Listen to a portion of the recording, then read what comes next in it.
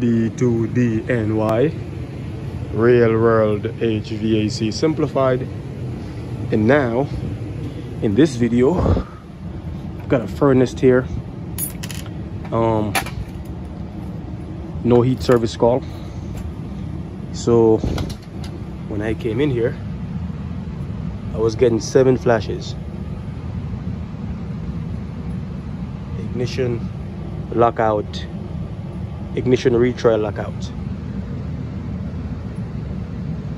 Okay, so this ignition retry lockout, I don't even know what brand furnace this is.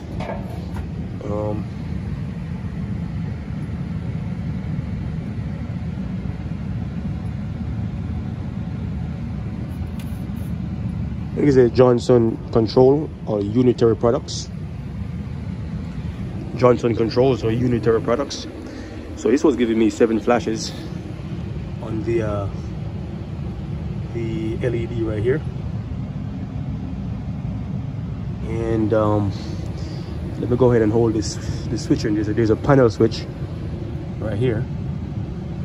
I'm gonna go ahead and hold it in, and basically the 7 flashes is the ignition retry lockout. Is basically when it initiates the ignition sequence and open the gas valve, the flame comes on, but it didn't sense the flame. So once it doesn't sense the flame, it goes into retry, and it does it 3 times. 3 times with the charm. After 3 times, it will lock out and give you the 7 flash on this particular furnace. Again, this is a unitary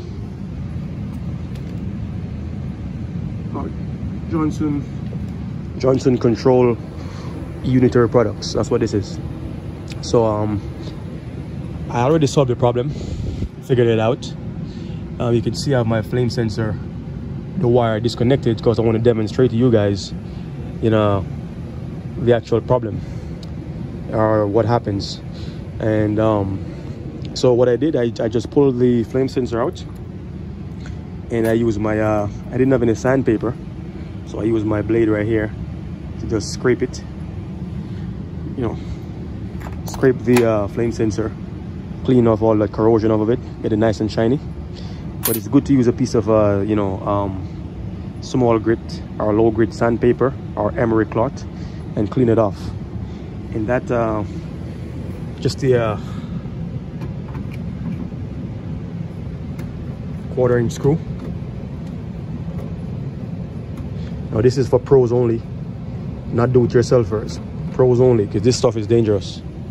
You don't know what you're doing, you will burn your house down. So pros only, please.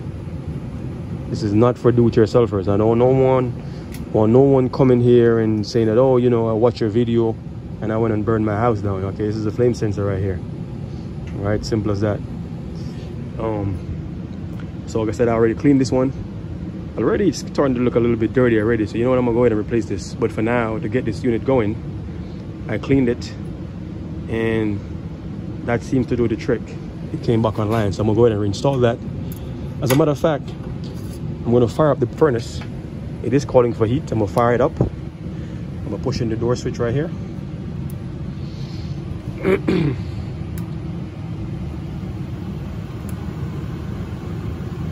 gonna go through the sequence.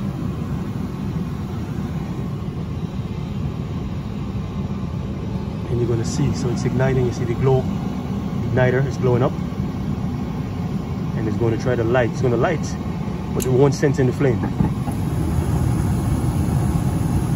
There you go. All right, so that's 1. It's going to cut back off, and it's going to do this 3 times, guys. 3 times, and then it's going to lock out and give you that 7 flashes. Okay, and as you can see, it's doing that because I have no flame sensor. No flame sensor installed, so that's what it's doing. It lights up. Here you go, number 2.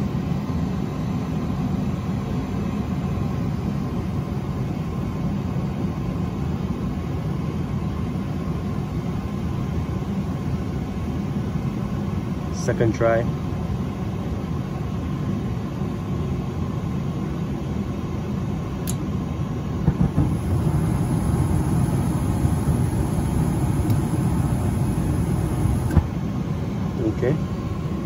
That's that. This is second try. And this is a good maintenance tip. Like if you at the beginning of the season, you're gonna want to just, you know, make sure you replace your flame sensor or pull it out and clean it. Okay, this is a pro tip right here. Again, this is for pros only. So here is third try. 3 times the charm.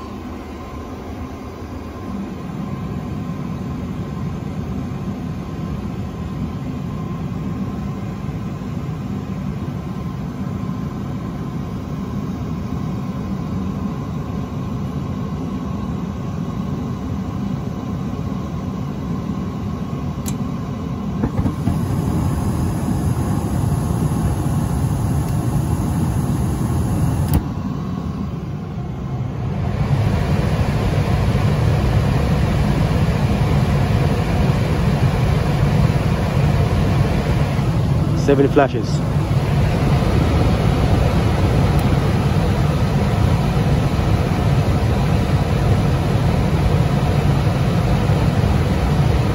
Okay, so that's it, guys. I'm gonna go ahead and reinstall this. Like I said, I've already cleaned it, and I'm gonna go ahead and restore this. And I'm gonna also show you how to retrieve the codes, the last code. Because once the thermostat satisfies and turns off, it automatically resets. So you'll come on a service call and you'll turn it on, and you will think that everything is all right. Because sometimes with the flame sensor not sensing the flame, it's an intermittent thing. It will work one day, another day it doesn't work. So, you know, to retrieve the last code, you know, whatever it locked out on, whether it be a limit right here, air proven sensor right here for the induction motor. I'm going to show you how to retrieve the last fault code. Okay, so what you want to do is make sure that you're not calling for any heat, that there is no heating signal. Actually, it's right there, instruction. And here's a code list for this unitary Johnson Controls unit. So if you don't have that, the wiring is damaged. Here you go. You can pause this video and do it. So I'm gonna go ahead and remove the call for heat, which is W wire, because that's required to retrieve the last code. And I'm gonna go ahead and I'm gonna try and hit this with the power button. So I'm holding on the door switch or the panel switch. And then I'm gonna go ahead and press this see that black button right here. It says last arrow, this button right here. See it? I'm gonna go ahead and press that. So I just pressed it.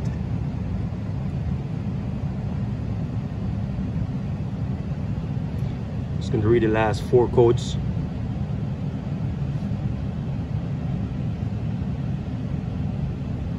All right, there you go. All right, so let's go ahead and put the heating signal back, and I'm gonna go ahead and put the fan back as well, because I'm done with this. All right, just put the heating wire. This is the W. It's back in there. This is the fan signal from the thermostat. Well, let's go ahead and give it a try. Quick video here for you guys.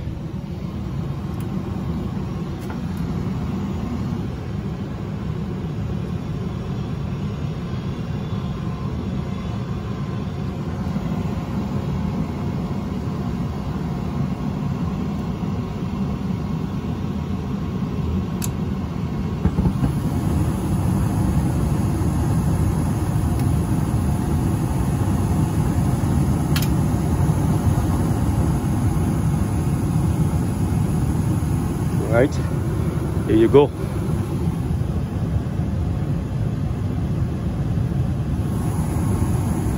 So, quick tip, again, during the beginning of the winter, you want to clean your flame sensor, or you want to go ahead and replace that, you know, as a maintenance item. All right, it's cheap, it's quick, it's simple, it's easy, and it will save you and your client a lot of headaches throughout the cold season. If you like this video, give it a thumbs up, big thumbs up. If you haven't subscribed, subscribe. I do upload videos on a weekly basis. All right.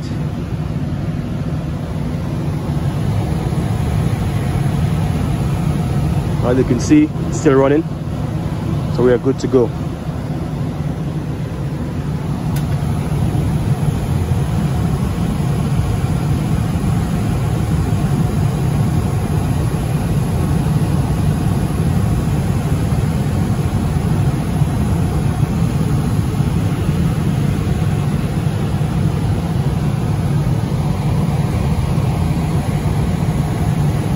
Again, pros only. This is not for do-it-yourselfers. All right, I'm going to close this video off.